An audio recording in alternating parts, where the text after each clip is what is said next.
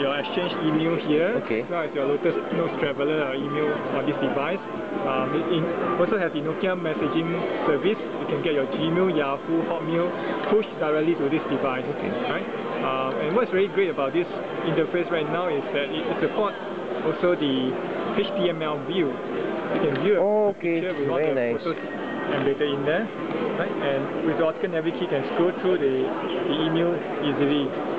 Okay. And we're also introducing the Nokia messaging, instant messaging on this device. And over here you have the Yahoo instant messaging, OV, as well as the Google Talk supporter on here.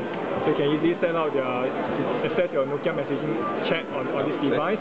And once you send out, you do not need to send all the invitation again. Oh, okay. All your Nokia, your Yahoo body list will get pushed to this device. And of course, I guess you know about the optical nav key, and it really makes going through the user interface much easier, right? And also when you look at the images,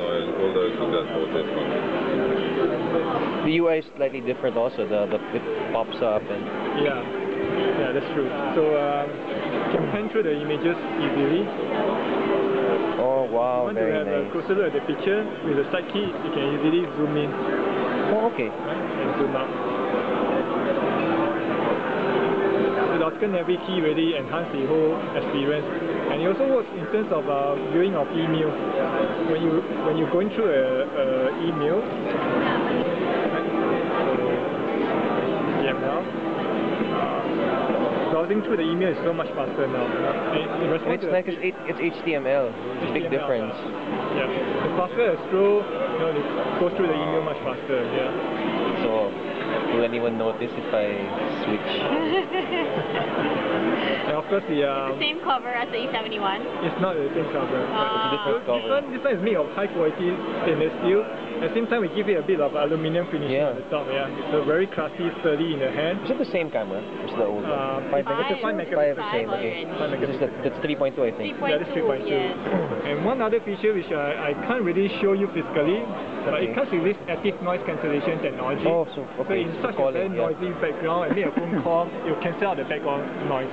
It's automatic, or you have automatic. to automatic. You can choose to turn it on and turn off. Yeah.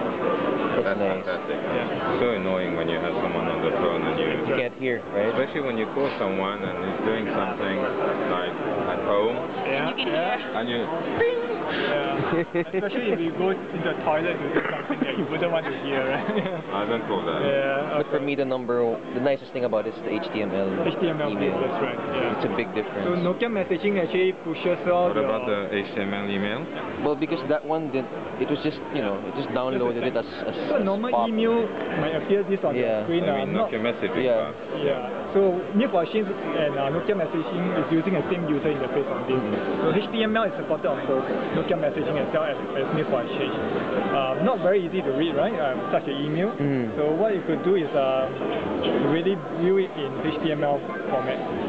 There you go. You have all the image everything in there. And scroll through easily. Okay. Is this going to be cheaper or more expensive than the E71? It's very competitive price. We are expecting the retail price will be around about €350. Okay.